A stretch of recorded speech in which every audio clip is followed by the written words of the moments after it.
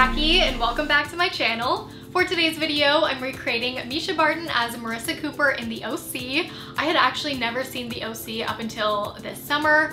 I kind of missed out on the Hills, Laguna Beach, and yeah, the OC. That time, I was a little too young and my parents were strict. I wasn't allowed to watch the Hills or anything. Yeah, they'd always be like, no, go upstairs, when my sister would watch.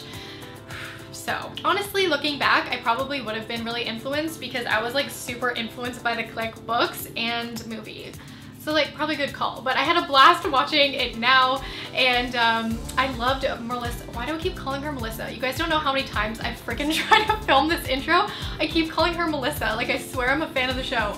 Anyway, I loved her earlier looks because it was just very doable and carefree, definitely cali-girl. So I know this is a little bit summery, but it's still very sunny in California right now, and it is a classic look. So I hope you enjoy it. Make sure you give it a thumbs up if you do, and subscribe for more pop culture tutorials.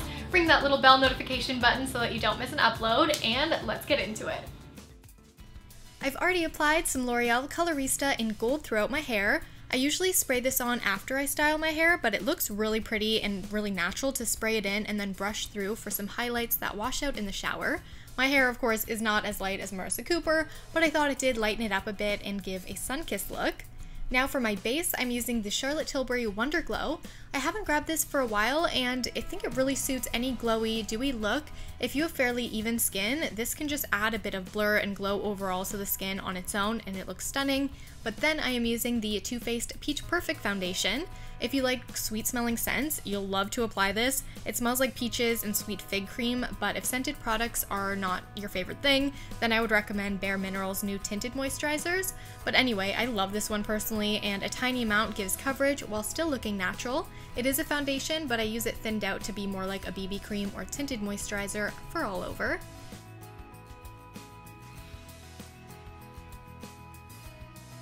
Gotta stay hydrated. I'm making it a goal to not survive off of coffee only, and I love Tarte Shape Tape.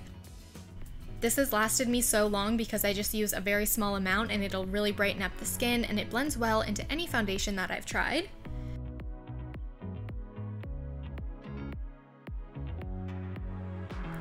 One of my favorite high-end powders that visibly boosts radiance is the Charlotte Tilbury Genius Magic Powder. I used the last bit in this tutorial, and I'm not going to rebuy it until I'm out of my other favorite, the Hourglass Veil Translucent Setting Powder, because both are really similar and have ultra-refined powders that have light reflecting particles and blur out imperfections, giving quite a hyper-real, non-cakey finish.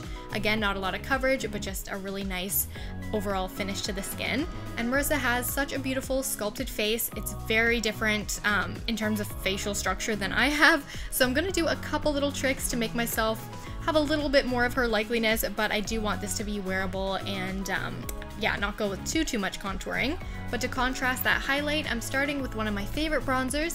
This is the shade Warmth from bareMinerals Endless Summer Bronzers. Thought this was a perfect product name for an OC inspired video, and I really love these bronzers. They're matte, and I used faux tan in the Brooke Shields Blue Lagoon look for more of a cool toned, deeper tan.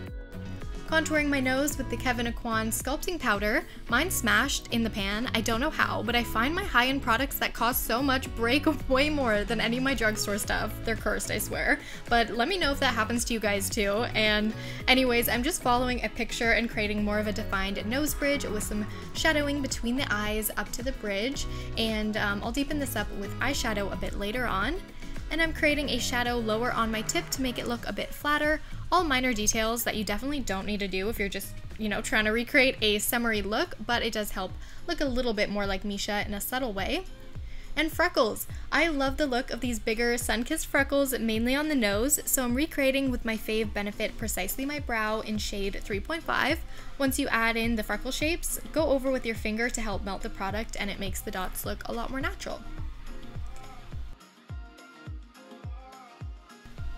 Still using the product, I'm lightly adding some hair-like strokes to the brows in sparse areas, keeping them natural and a bit straighter with the tail. And then with the same contour shade, I'm going to add more definition to my cheekbones now. Mine are naturally a lot lower and more apple-like, so I'm cutting them off a bit higher and then fading downwards towards the mouth.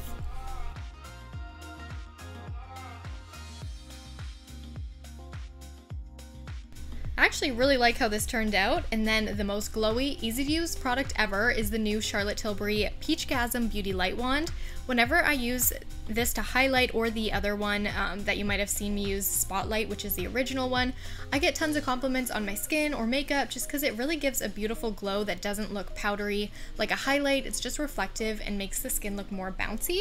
So instead of using it as a highlighter all over, I used it as a base for my blush to make whatever shade that I end up using glow a little extra. Right on the apples, I used a bright pink Milani baked blush. Don't sleep on these blushes, guys. They're inexpensive and stunning. They're one of my favorite blushes out there.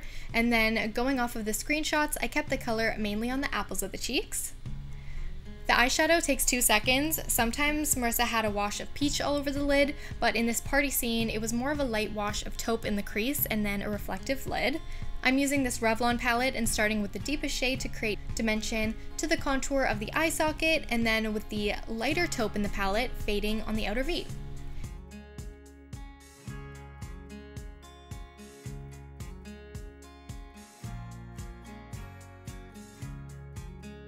Another drugstore product that I thought was a good color for this look is the Maybelline Color Tattoo in Gilded Rose. This gives that metallic light reflective look.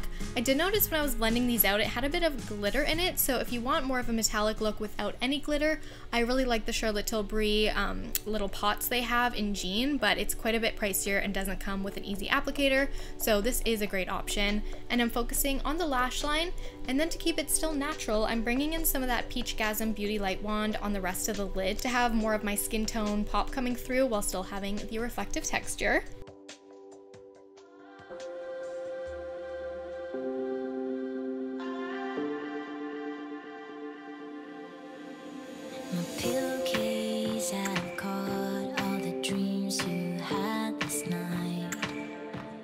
Quickly doing the other eye.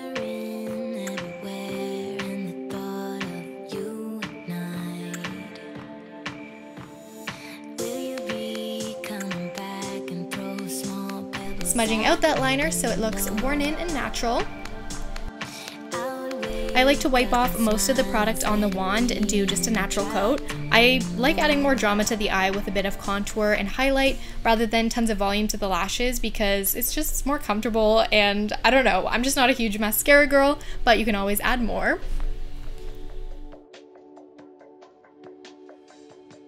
Misha Barton has a wide set mouth with a V Cupid's bow. I'm starting with a peachy pink liner.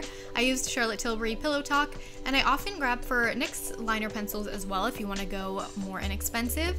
And lips, I was tempted to find a Chanel lipstick because in this party scene, Marissa is applying like an expensive looking lipstick, but glossy lips is super 2000, so I went with one of my favorite products. This is a Plump-in-Colour by YSL. It's super comfortable. It's a multitasking lip balm that gently plumps the lips while giving also a glossy finish and some color. So I thought I'd go with this one because you could wear this to the beach and not feel like you're wearing a sticky gloss.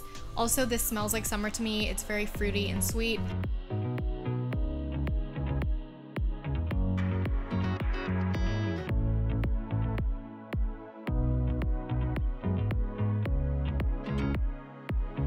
And now that we have a beachy and preppy mixed makeup look, it's time for hair, which I think really brings the whole Marissa look together. I've already applied the gold spray brushed out as I mentioned, and I'm creating volume up top with my favorite OGX hairspray and a teasing comb. I've seen these curling irons on Instagram a lot as well, and I wanted to try it out. I got it from Sephora, but I'm actually not that sold on it yet. I think I want to try a smaller wand because my hair doesn't curl super well with this size of wand anyway, or curling iron, but the design is stunning. And once the hair is off of the barrel, spray with hairspray and tease a bit for that undone look. Classic, I'm pinning my hair shorter by adding a bobby pin to my dress. Yes, this is how I fake shorter hair most of the time. And just work with the hair, adjusting it so some of the ends show at the length that you want. This is really trial and error, and it isn't the most practical because the hair can't move from off of your shoulder. But hey, it's fun to see yourself with different hairstyles without the commitment. And boom, moving on to the other side, starting with a bang-like section, just curling and then pinning.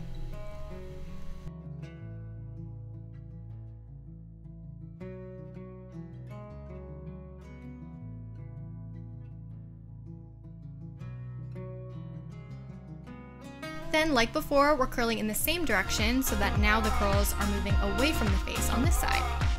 I find curling with irons harder to figure out which way the curl will actually turn out, so to make it simple, have the clasp closest to you, clamp the hair from the back, and then roll the hair upwards for each curl around the whole head.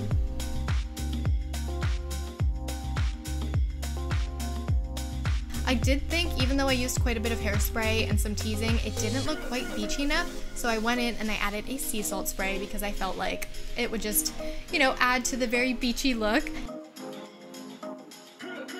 And I love my hair at this length. Let me know what you guys think. I think it's a little bit more mature, and I may cut my hair like this one day, but I do love having long hair for recreations.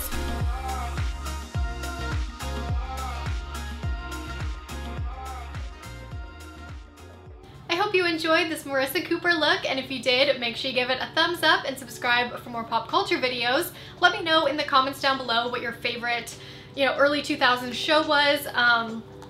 What was I even watching back then? I don't know, like Hannah Montana, was that out yet? But anyways, I wanted to share with you a scent because I love doing that. I know I forget sometimes, I just don't have like that many scents to pick a new one each time, but I think this one is really great for this look. This is Honey by Marc Jacobs, and it's super cute. I did break it a little bit. If you can see, this is really wobbly. My whole perfume collection fell, and most of them survived. Some of them definitely didn't, but this one's saved. And I wanted to share another lip and cheek combo. I'm sorry this is like long, I just am having fun with it. So in this scene, after her little, oh wait, I'm not gonna spoil anything in case you haven't seen it. I'm assuming you guys have seen it. After her first time, she looks really pretty, and if you want to go with more of this style for inspiration, well, you can go with Galifornia by Benefit. This gives a little bit more of a coral kiss to the cheeks rather than pink that I went with, and it's just beautiful and very California. And then for lips, I went with this Ink Velvet.